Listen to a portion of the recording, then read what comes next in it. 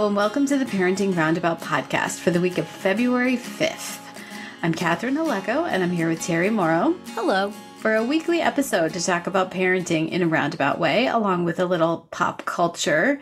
So we're going to have the final word on please let it be the final word. Don't let this be a curse. On the musical rooms at Casa Morrow. Yes. As you may recall, in our last installment of Terri's having work done on our house, we were waiting for a shower door. My daughter had pretty much moved into the downstairs apartment, but the shower door was taking a long time to come in. So finally, the handyman came. He put on the shower door. He said, "Wait a day or two before you use it, just to make sure everything's dried, but it's good to go."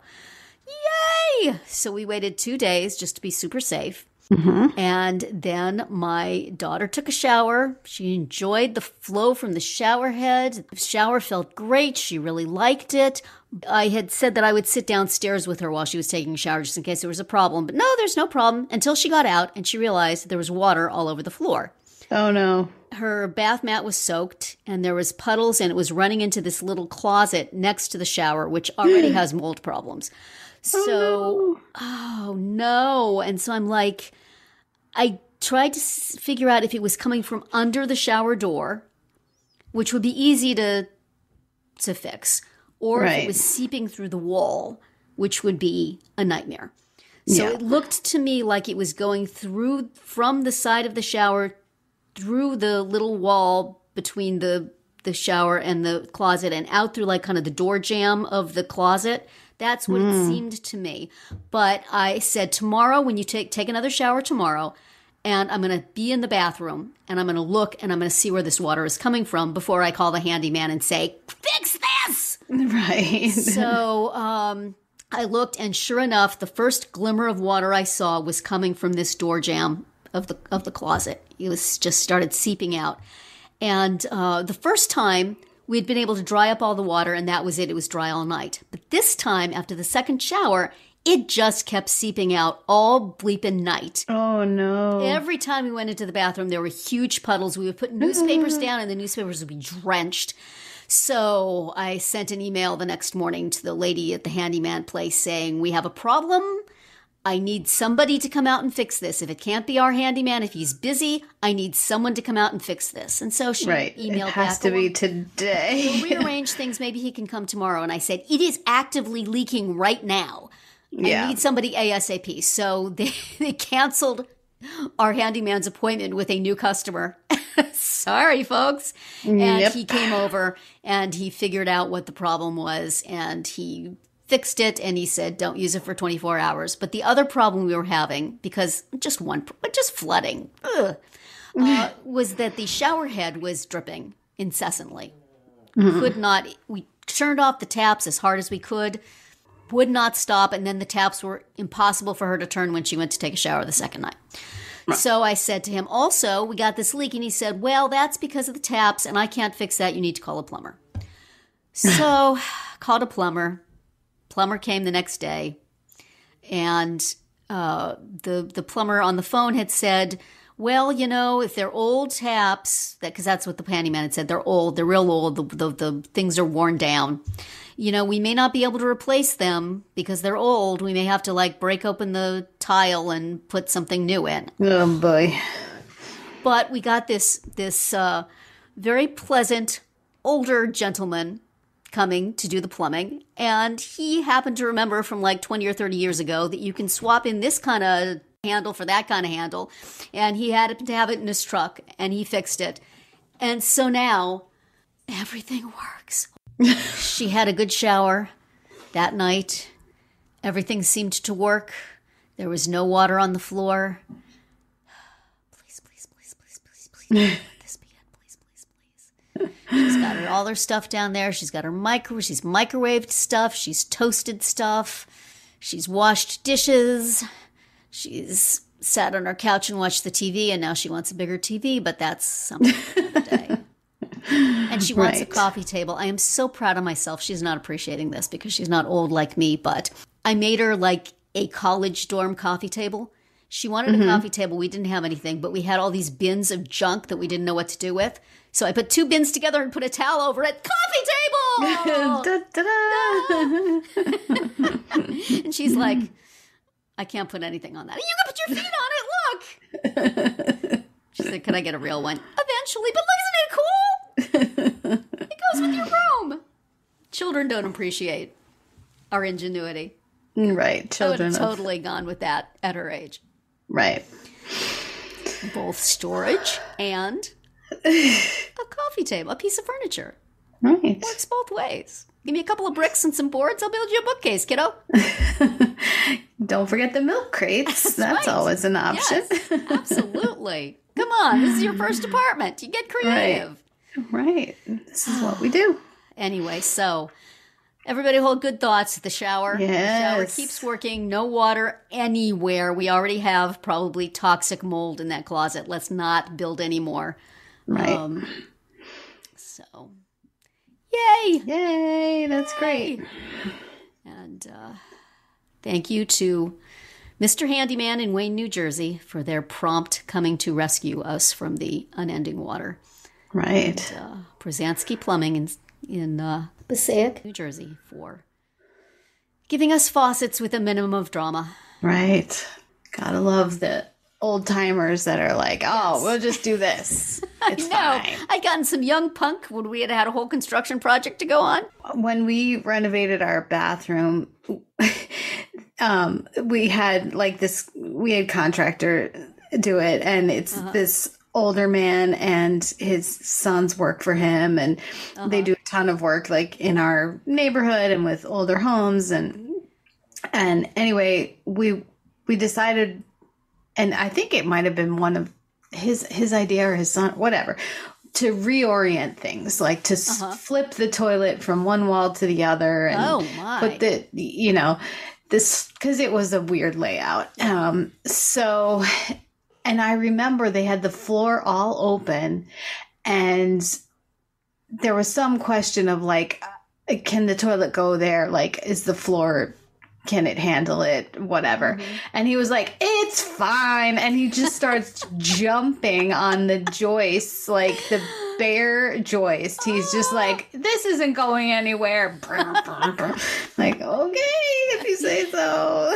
Yikes. And it's been fine, knock on wood, for like 8 years. So I guess it's fine. Yeah. So we're done talking about home reno. Please, please, please. We hope. That's right. Yes. If something else happens, I will just cry about it to you privately. We will not trouble the podcast listeners with it. But I am very excited. She is super psyched to be down there in her apartment. She's really liking it. That's great. And she's busy thinking of other things we could buy for her. Yes. Oh, well. TVs are good. TVs where we watch our shows. Yes, that's right. This week we continued our watch of Reservation Dogs with season 1, episode 5, Come and Get Your Love, and season 1, episode 6, Hunting. Yes. And I mean, the second one, we'll get to the first one, but the second one was really about parenting, and it was so moving. I mean, it was Willie Jack and her dad hunting, and you really never saw any of the other friends except for in flashback Daniel, the one who has died. And just you just felt for this dad, like he's grieving, and because I think Daniel was his nephew, and oh my gosh, he's trying to help his daughter. He's trying to, deal with it himself. He's, oh my gosh, this man. Yeah. We can relate. Yes. But then it had, lots of humor.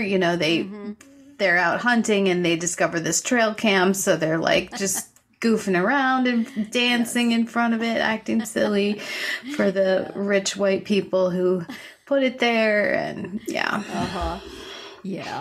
Yeah, these two episodes were interesting because they just each focused on one member of the group instead of the whole gang. Right. And so I feel like Bear and Allura got most of the focus in the first few episodes. Right. So it was really nice seeing Cheese and Willie Jack get a focus. Right. Even if a little odd to just have it be one at a time. Right. Well, like you said, these are little movies about these people. Very much. You still had a little bit of advancing the plot of, them raising money to leave and the conflict with the other group. So. Right. A little bit of that. But Willie Jack seemed like, sure, she wants to leave, but then does she really? Right. So. And they had some sort of fun little,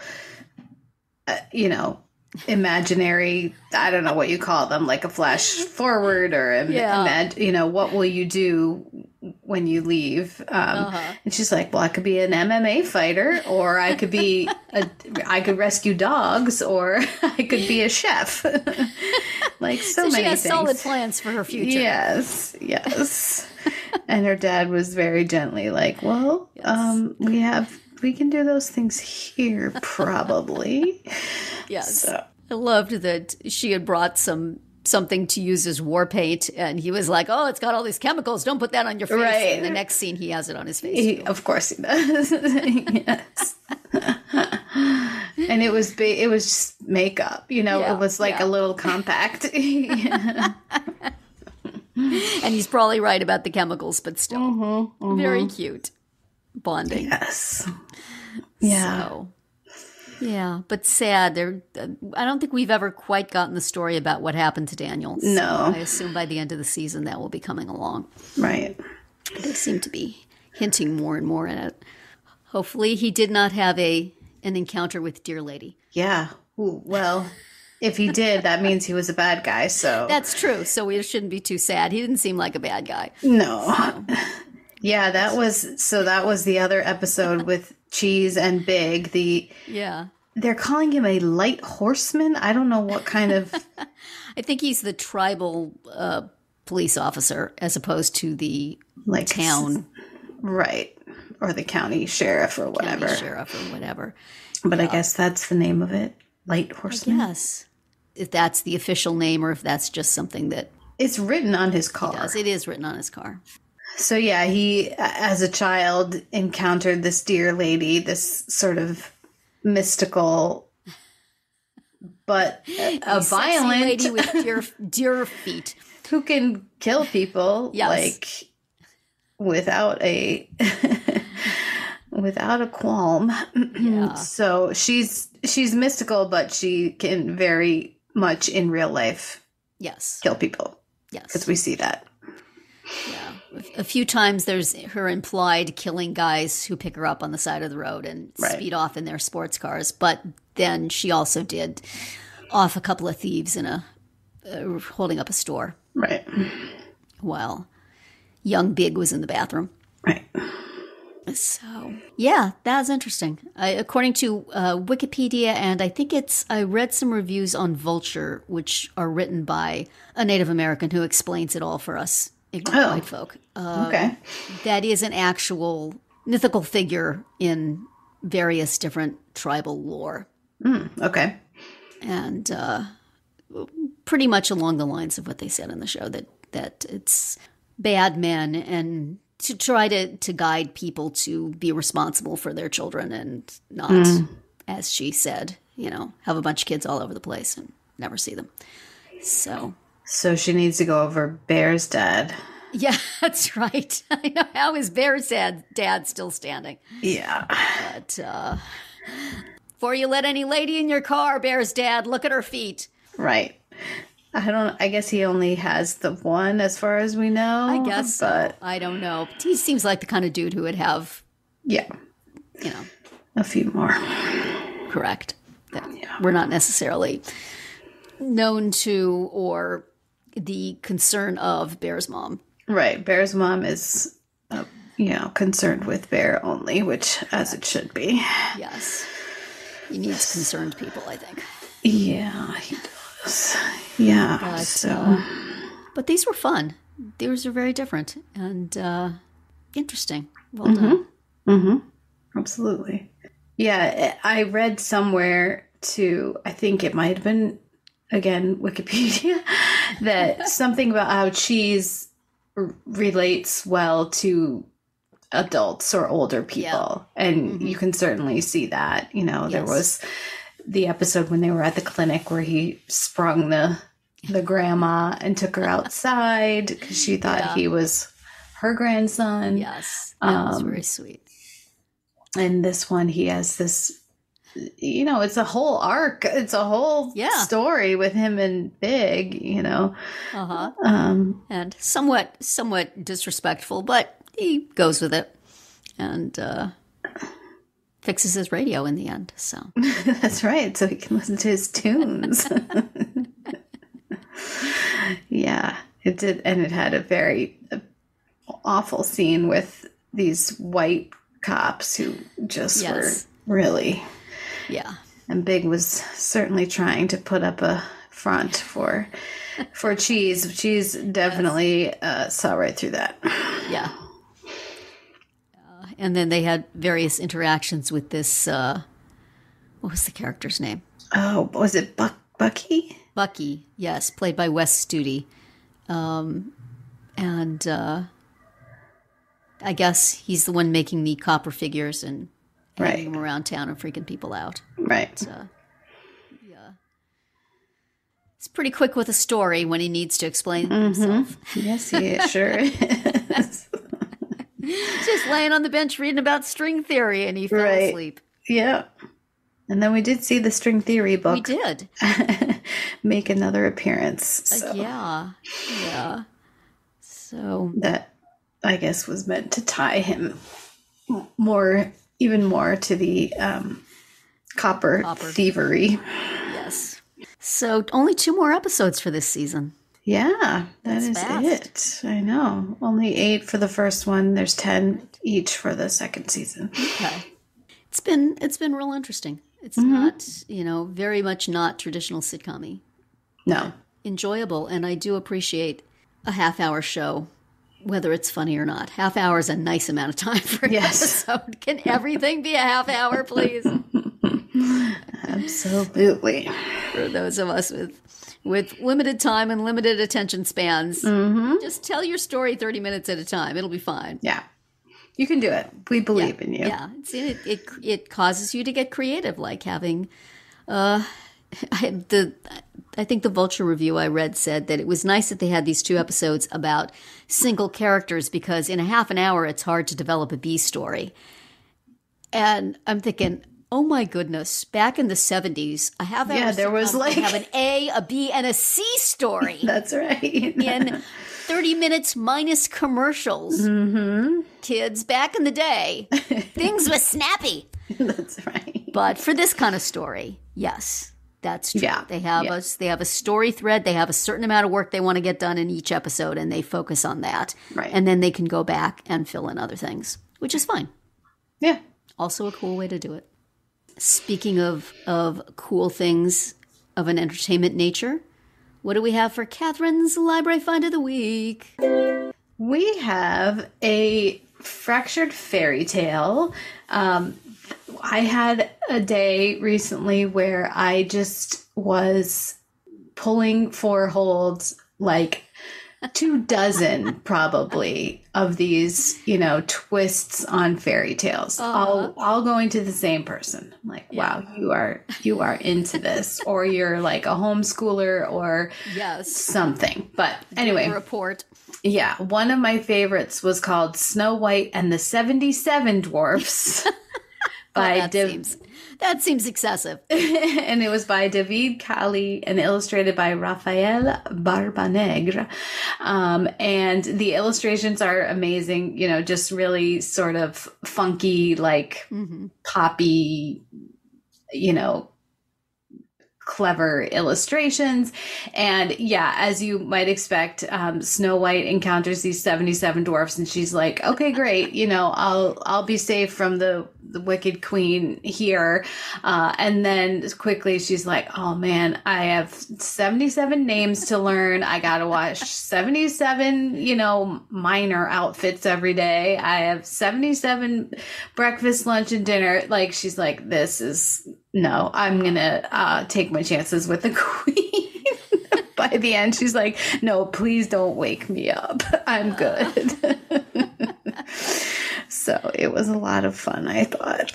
Yeah. Right. And just, side recommendation for, like, who knew that there were just, like I said, dozens of these twists on fairy tales. Like, every fairy tale that you can name, somebody has done, a different take on it. Obviously, they're the oldest stories in the, in the book. So plenty of opportunity for that. They do fractured fairy tales on, was it Wacky Racers? It was that era. That was maybe before your time. Saturday morning cartoons. Mm-hmm. I seem to remember that was sometimes part of some show that I watched.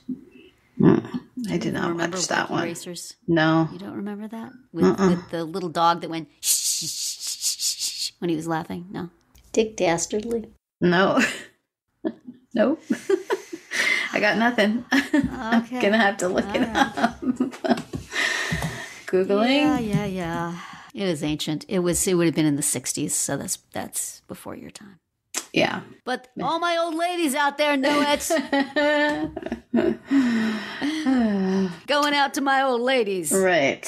Of the Brittle Bone Brigade. You all remember Butley, don't ya? Oh, well. Memories. That's right. Well, that takes us right into our next segment, doesn't it?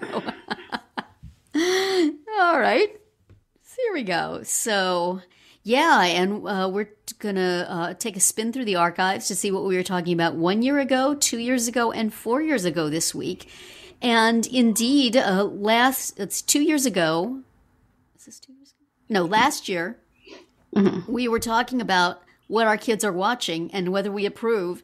And my daughter is now very, very deep into General Hospital. She's obsessed with General Hospital. She's talking about General Hospital all the time. And I used to watch General Hospital way, way back in the late 70s, in the Luke and Laura time. Yeah. The big time, the big controversial, rape is the beginning of romance. Great. Yeah. So, I remember all those characters, and I'm like, are there still, like, Webbers on the show? Are there still Spencers on the show? And she's like, well, maybe there's a Spencer, but it's like, all the characters I remember.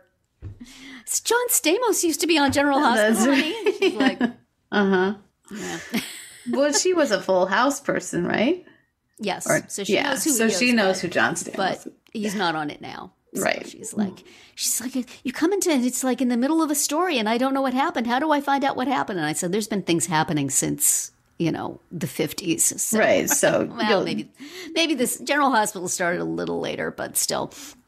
But you just have to jump in and roll with the tide. And they are very good at catching you up. Yes. So, and I just now, if I go downstairs and she's watching it, boy, you just pick up the rhythms of the dialogue. It's just like, it's exactly the same as it has always been. I used to watch soap operas with my mother on my school lunch breaks, and it's exactly the same as that. It's just always been the same. Right. So I guess I approve of her watching it. I think it's cute. Better than, she still watches all the reality show. We have to laugh. She tapes things that look interesting to her. I don't know if she ever watches them, but they're all like, my husband was scrolling through what we have on our DVR, and it was like 10 different things with the word death in them. No.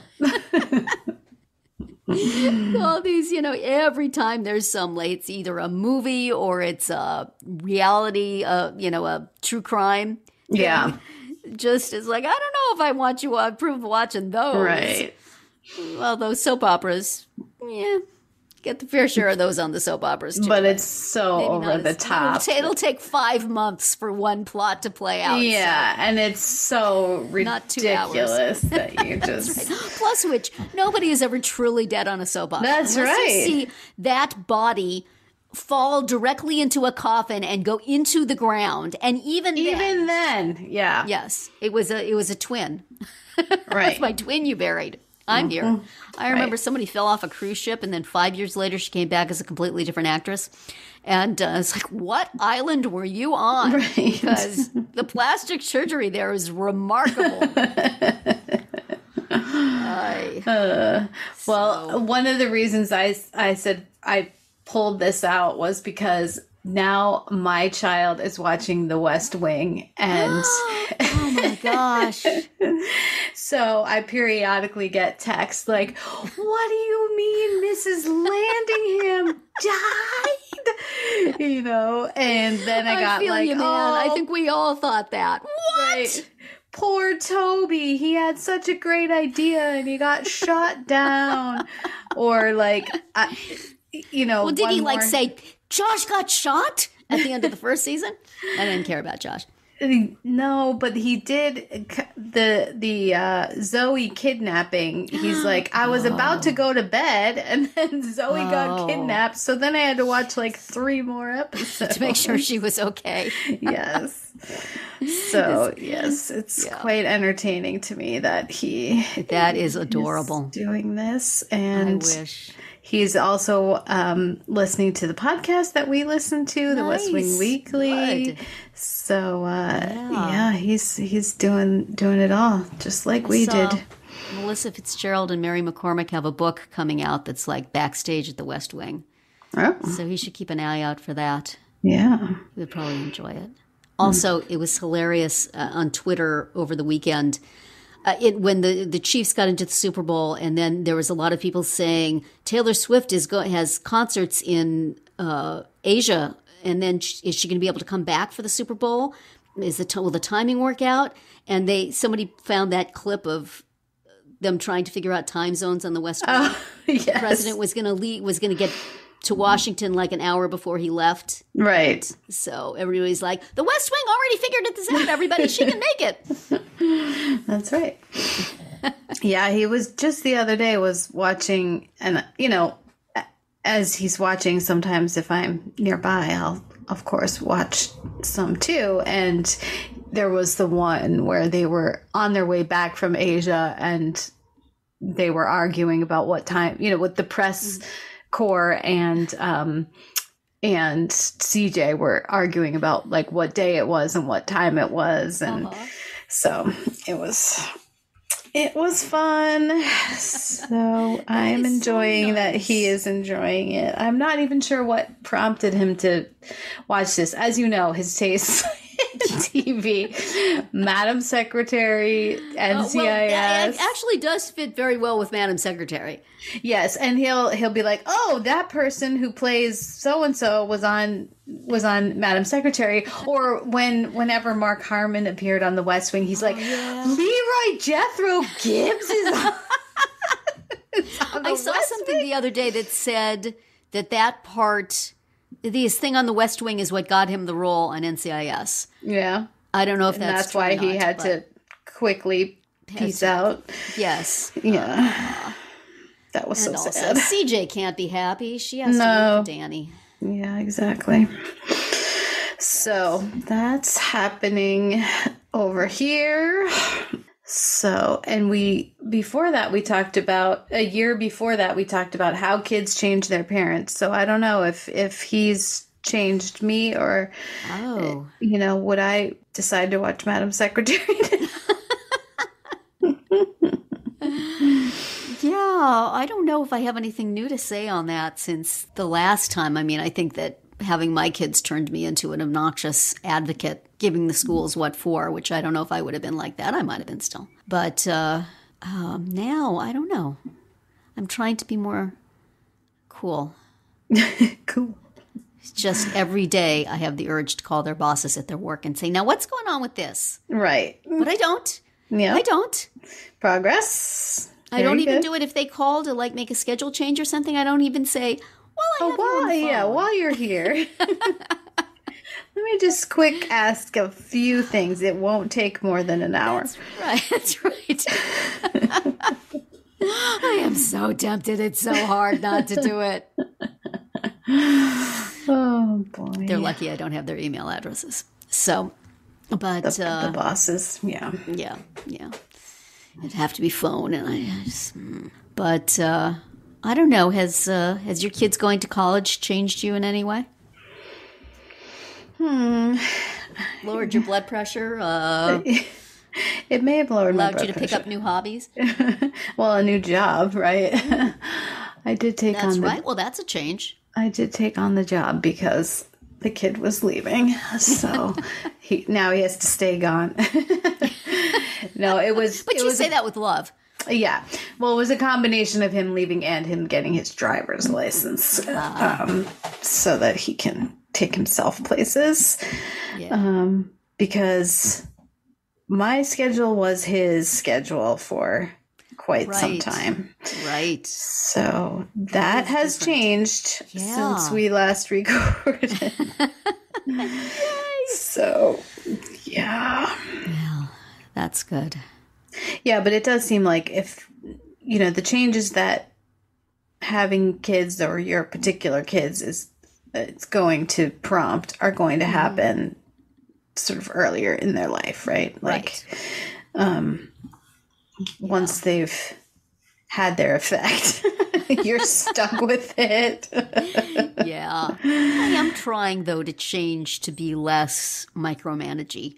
Right. Now that they're older, and I mean, I'm doing less driving of kids around, and that's nice because my daughter does a lot of it. Right. And I'm, not trying to not just go down and tell her where to put everything in her new apartment. Let her just do it herself. Let her ask for things when she wants them. So we'll see how long that lasts. Right. But it's nice to have us not be so on top of each other. And seeing and observing and commenting on everything. Going both ways. I would like to kiss my husband without somebody going, oh, break it up. So hopefully this one, certainly she would like to be able to eat a cookie without somebody going, you eating a cookie? You think you should have that cookie? How many cookies have you had? Right. So although I had to laugh, I went down to her apartment. She has our treadmill is in her living room, and there's no other place for it, so it's going to stay there. So I'm doing the treadmill, and I could see into her kitchen, and I could see the shelf above her sink, and there's a box of Ritz crackers. And I said to her, are you imagining that your mother will not come down here and eat your Ritz crackers? So I haven't changed that much. Right. Snacks? There are snacks in the house? I will always know when there are snacks in the house. Even if I have to. Enter an apartment, which is somebody else's private domain. The Ritz call, and they call loud. Terri, yes. Here. Come and get us. Come and get your Ritz. Perfect. Yes. So, I don't know. How many points do you get for that? Right. Do you get points for not taking the Ritz, or do you get points for... I think I should get points for sniffing them out. Right. I didn't have to open a closet or anything. They were right there. You could see them. She will learn. Yeah. To find hiding places if That's she right. values her Ritz. But Ritz! Yum. Gotta eat the Ritzes. So we talked about how TV quiz shows and competition shows could be improved with the parenting theme. Right. And this seems so obvious to me. And we've talked about it, I think, more than once. We've put the ideas out there. That's right. Any number of times. Yep. And nobody has bit. But how good would these be? Absolutely. We imagined. Here are the graphics we had on the old one, because they will be showing up in your Twitter feed if you follow us, because I thought they were so funny I used them all. The Amazing Race, but you have 5 kids, you have to get to widely different places. Right. Who would not watch that? The Amazing Race, Parenting Edition. That's right. Jeopardy, but with your kids' homework. Elementary school math for 300. Supermarket sweep, but you have a crying baby or a toddler who has to go to the bathroom. And this is for special need moms out there, if you were in a desert island with your IEP team and had to make bargains for food and survival, how would that go? how long would it be before you voted them off the island? Immediately. Right. Possibly with extreme prejudice. Now, from our older parenting point of view, there's the College Bowl. Do they still have those? Do they still have the quiz shows? They have Jeopardy College. Right? Yeah. They should have, like, parents who got their kids into various colleges. Get to wear the sweatshirt and go on TV. Right, because the parents were very involved in that. That's right. You survived the application process. Mm-hmm. Now you can maybe win some money from That's right. You deserve it. Which you will need to pay for it. So yes, right. That's what they need to do, is have a quiz show for which the prize is 4 years, all expenses paid. Right. And there would be stiff competition to get on that, I would say. Yeah, it could be one of those, like a full season competition show, where you have to overcome all sorts of challenges, which will be, puny compared to dragging your kid's butt across the high school and getting them into college. Getting across a continent on a taxi cab would be nothing compared to that. That's right. But, depending on the child, of course. That's true. They should consider parenting themes when they're doing it. It's just all these competition things are just all young people, all good looking young people. Well, and when they do have kids, they're always like, oh, I miss my kids so much. I wish they were here. Like, okay, like, if you really miss them, we'll get them over here. Yeah. It's going to change the dynamic a little bit. Oh, dear. Yeah. I have to think sometimes moms might want to just stay on the island, and that's I have to go home. No, don't think so. No. I'll just hang over here. I think the goal would. Well, I mean, I feel like on most of these, they make the people stay around. They just like put them in a hotel somewhere, after they get booted because they can't be going home. Booted right away and just enjoy the hotel. What is the motivation to stick around? Like, no, please, I'll just hang out by the pool. Thanks. Yeah, really. Call me when it's the final episode and we have to interview me for something. But until then, exactly. Until then, I'm good right here. I wonder if, like, for some of these cooking shows, do they ever do anything like cooking to feed a family? It's all like restaurant dishes and stuff, right? I mean, some of like the baking shows are people who do cook for their families, but I need like the contest to be, this one is allergic to this thing. That one will not eat this thing for nothing. Right. And this one, thinks it's terrible if you adapt things for these other considerations. So you have to basically make 3 versions of the same dish. Right. In a way that you can get done in half an hour. Mm-hmm. Go. I mean, that's just the challenge level is high. Yes. Very, very high. Thanksgiving dinner. Here's your guest list. Mm-hmm. We did do that once. It was like a couple of adults that were eating low carb, a couple that were vegan, one who was a type 1 diabetic, a couple of, a preschooler. Like, it was seriously over would that not the be top. A great Food Network competition show. Mm-hmm. Get on it, you guys. Come on. Yeah. Absolutely. I think that these chefs or, the people who run these things are just like, well, my kids eat whatever I give them. Like, they don't understand that their kids are different. Right. They would have to find some chef who's a mom and had some experience with more difficult situations. Right. To like coach. But I don't know. I'd watch that show. Yeah.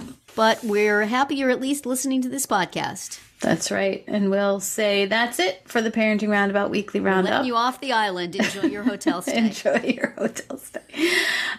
Next, we have the final two episodes of Reservation Dogs Season 1. They are called California Dreamin' and Saturday, that's spelled with a V instead of a U. I don't know what that's about. For TV? Maybe? Maybe. Or not. Probably not. I don't know. Maybe we'll find out. Maybe we won't. You can find all our episodes that have very straightforward titles on Spreaker, Apple Podcasts, Amazon Music, or wherever you get your podcasts. If anything's misspelled, it's an accident. Right. You can find recaps, links, and an opportunity to comment on our website at parentingroundabout.com. You can also talk to us on our Facebook page, on Instagram, or Twitter, where you'll find us at Roundabout Chat. And please visit our Amazon shop at amazon.com/shop/momitude, where you can find links to a lot of the things we've talked about over the years. We will see you back here next Tuesday. Goodbye, Terri. Goodbye, Catherine. Bye, everyone.